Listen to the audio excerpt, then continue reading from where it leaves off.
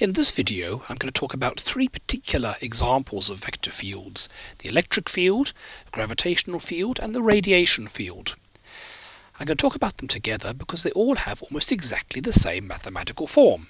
In each case, the field strength, which is a vector, is equal to some constant 1 over the modulus of the radius vector squared times the unit vector in the radial direction. So what does that mean? Well, we're always trying to work out the field caused by something, which might be a charge or a mass or a radiation source, at some point nearby. And the r vector is the distance from whatever is causing the field to the point at which you're measuring it. So what this is telling us is there's a constant, then there's that distance, which is mod r squared, only it's 1 over that, so as you get further away it gets weaker, and because it's got the r hat, the unit vector, that means it's pointing in a radial direction. Now for electric field we've seen this before.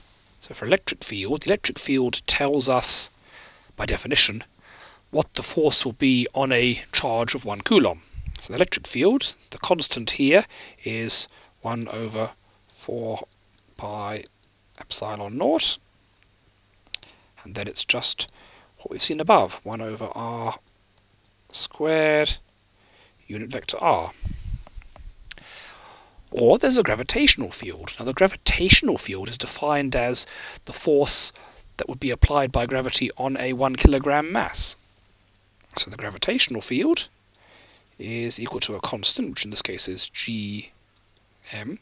I see I missed out the charge here. The constant here should include a charge of whatever's causing it. Okay, here it's gm, and it's just the same. 1 over mod r squared r hat. Another type of field you probably haven't encountered before is a radiation field. Let's say you have a light bulb or a star.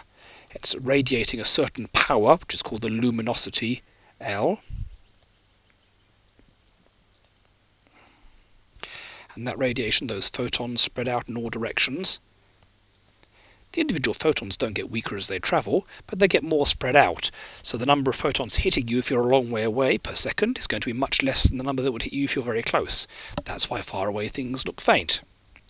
So we can call a vector of the intensity at some point, which is the amount of radiation travelling somewhere, and that would equal the luminosity over 4 pi, it's the constant, 1 over mod r squared r hat. So as you can see, they're all very much the same. One difference I should put in, we should probably put a minus sign there for the gravitational field, because the gravitational field doesn't point away, it points inwards. So they're all very, very similar. A constant, 1 over r squared, and then the r vector. And there's actually a fundamental reason why they're all so similar. For the case of light, it's pretty easy to see that all the photons are going to be flying straight out from the center.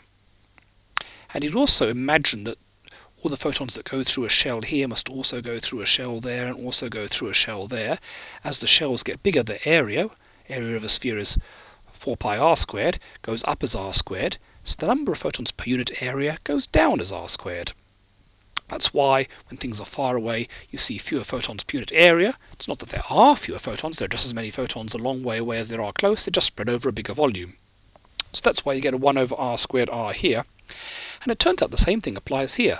Electric charge is actually carried by virtual photons, quantum particles jumping backwards and forwards, and they obey the inverse square law, just like the real photons coming from a star.